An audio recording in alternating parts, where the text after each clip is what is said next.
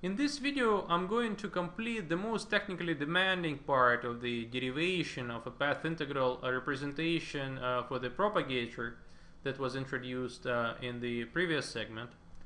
And here again I show the expression for this propagator that we derived. So in the following, I'm going to be doing my calculations mostly in one dimension for the sake of simplicity. There is no real reason to go to one dimension, so the calculation sort of goes the same way in 2 dimensions or 3 dimensions or 100 dimensions. It's just going to one dimension just simplifies notations a little bit. We don't have to deal with vector indices. And also it will allow me to illustrate certain steps of our derivation in a sort of intuitive pictorial way. So the second comment I would like to make is that what we call the propagator also appears in the literature under the name of transition amplitude, well, from an initial point xi to a final point xf in this case. And a very closely related object is also called the Green function. So if you see these expressions in the literature, they may be actually very much related to one another and all refer to this object essentially.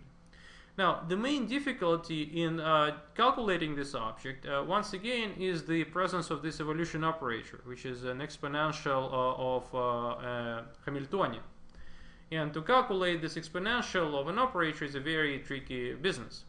So basically the goal of the remaining calculation, as we discussed, is going to be to simplify this expression so that it doesn't really contain any operators. And we deal with sort of regular mathematical quantities, not operators. And in doing this simplification, we're going to rely on two very useful mathematical, or physical actually in this case, two formulas.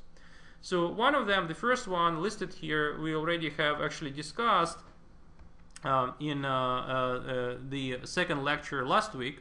So this is the so-called resolution of the identity operator. And the fact that it is the identity operator means that so let's say if we have an arbitrary wave function psi, and we act by this operator on this wave function psi, so what we're going to get is the following: x psi, this matrix elements, times the ket vector x dx, and this is identically equal to the psi itself. So this is formula number one. Another equation which is going to be very useful, actually it's a property of the evolution operator, actually relies on a very simple observation. So the evolution operator itself translates the wave function from the initial moment of time, so this is time and this is, let's say, time equals 0, so to the wave function psi of t at the final moment of time t equals t. Well, so, but instead of going directly from 0 to t, we can do that in sort of 2 steps. We first can go to, let's say, certain t1, which is between 0 and t, and then go from t1 to t. So, you know, going from t1 to t corresponds here in the language of this evolution operator is applying this operator with which depends on t minus t1 to the wave function that we have here in the middle. So on the other hand, the wave function in the middle, this psi of t1 itself, can be represented as the action of the evolution operator u of t1 on the original wave function psi of 0. So therefore, what we derive here is that the evolution operator u of t can be written as the product of two evolution operators u of t minus t1 times u of t1. Now, so the particularly simple way of splitting the time interval into two, in this case, is just dividing it in half. So let's say again, so we have this time axis, so 0 t, and we just divide it into 2 pieces. So from 0 to t2 and from t2 to t. And so therefore we have the expression for the evolution operator u of t is equal to u of t over 2 times u of t over 2. So now, if we're going to use the well, if we're going to focus on the actual propagator, which is the matrix element of this evolution operator between the initial point xi and the final point xf, what we can do, we can write it as xf u of t over 2, u of t over 2, xi, and insert here the resolution of the identity that we discussed in the previous slide. So and if we do so, we get to this expression, which essentially splits the original propagator into two propagators. One goes from xi to x, and the other goes from point x to the final point x sub f. This splitting of the original propagator into two allows a very useful and intuitive illustration that I'm going to present now, which will actually bring us closer to the notion of path integral. So let's say this is my coordinate x, and this is time t. So and this is my 0 and final time t.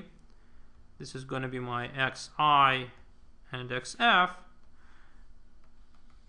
And so what I'm interested in is calculating the propagator of going from the initial moment of time xi to this xf at t equals t. So this is essentially what I'm calculating. And this sort of solid line connecting the 2 points sort of corresponds to my g of xi xf t. Now this equation tells me that I can take, well, a point in the middle, so this is going to be my t over 2. And what I have to do in order to calculate this propagator, I have to consider all possible coordinates in between. So let's say I will go from xi to x, and from x to xf. This is going to be one path. Another path is going to be to go to a different x, like so, etc., etc. So these solid lines are going to be sort of representing, the first and the second propagator in this integral. And well, obviously, this procedure of splitting the original time interval and position interval into two can be continued. So what I can do, I can keep on truncating my my time interval into smaller and smaller pieces. And when I will continue doing so, I will have more and more intermediate coordinates that are going to appear, and therefore I will generate all possible trajectories that are going to cover the entire space here. And this is how path integral or integral over trajectories really appears. But at the level of this illustration, this path integral, this picture is not very useful for sort of practical purposes.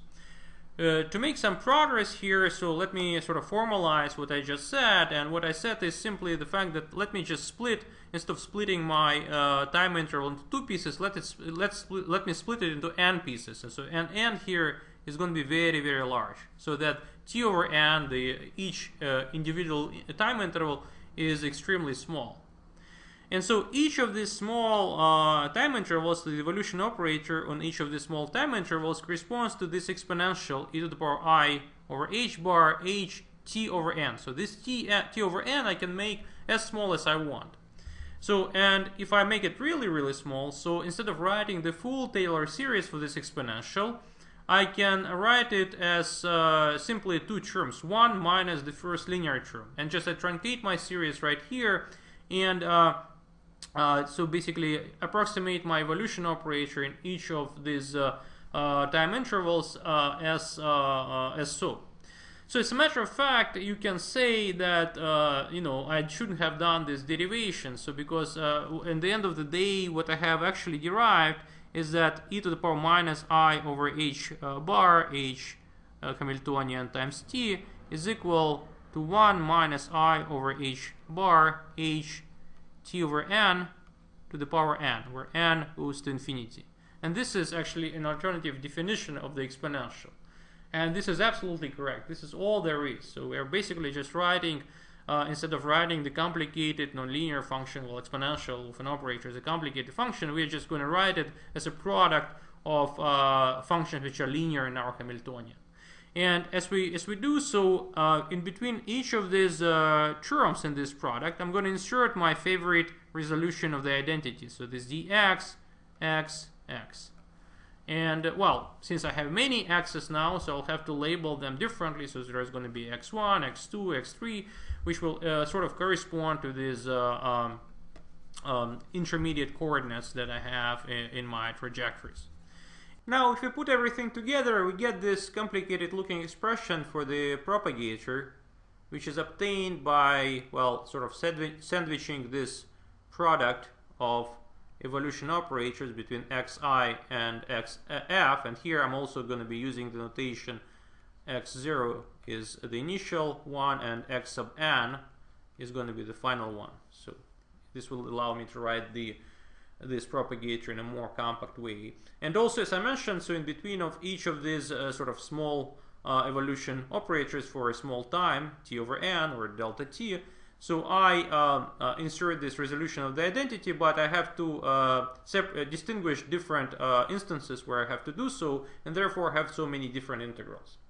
Now, the reason again I'm doing this is because instead of dealing with this complicated exponential, I now can deal with this linear matrix elements of the Hamiltonian, which can be calculated in a rather straightforward way. So just to summarize, what remains to be calculated, if you just look at this expression, is, well, simply the matrix element between x sub k plus 1 and x sub k, and the matrix element of the Hamiltonian. So all these guys, I, h bar, n, and t are numbers, so they don't really act on these functions. And the Hamiltonian itself, of course, is just basically the operator corresponding to the energy, and it has the kinetic energy part and the potential energy part. And so, apart from this matrix element, I have to calculate two other matrix elements, which essentially are the last pieces of the puzzle that requires to be completed in order to get this Feynman path integral. And so in the remaining of this video, I'm going to be calculating basically these guys.